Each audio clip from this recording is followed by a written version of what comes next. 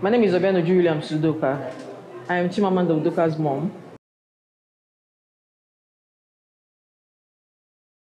Chimamanda was diagnosed with a heart defect.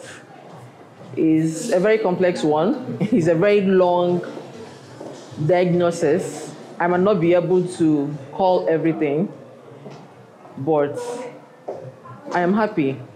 Not because I've come to the end of the journey. I'm happy because there's a hope. When she was diagnosed with this initially, it looks like a hopeless situation. In fact, most hospitals will tell me there is no hope. But today, when I come in contact with Obi Jackson Foundation and Hospital of Humanity, I see a lot of hope. Everybody scream hope to me. Amanda has gotten much better. Amanda has gotten care. Amanda has been given adequate health care, and there is procedure, there is plans on ground to correct whatever defects that is wrong with Amanda. Currently, Amanda is fine. Compared with before now, she barely walk. She go to school, but she'll stay at a place.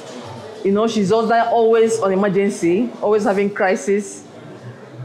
At a point, I was concentrating only on her because she needed all the attention. But today, because we met Obi Jackson Foundation and Hospital of Humanity, they have adequately make sure Amanda is stable, Amanda is taken care of. They're always acting after us and make sure that we are seeing a doctor in case of any emergency close to us in Enugu.